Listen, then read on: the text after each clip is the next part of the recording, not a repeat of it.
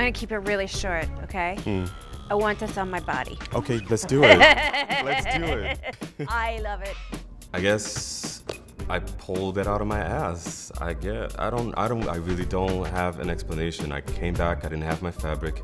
We're missing a fabric? Yeah. I stuck to my game plan, look at everyone's sketches and look at the fabrics that we have and then really come up with a plan. Xana came in for critique. She took the floor from underneath my feet, honestly, with no jokes. It's perfectly nice. Oh, nice is not good. You need a wow factor to this. Okay. Something that's going to stand out. I think I spent literally 30 minutes looking at the dress form after she left the room.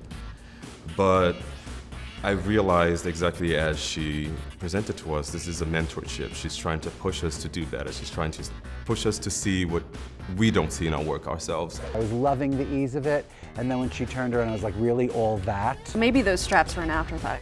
It is a conscious choice to play off of the front and the back of the outfit. I want to keep the front heavy and dark, and I want to play it off with a really soft accent in the back.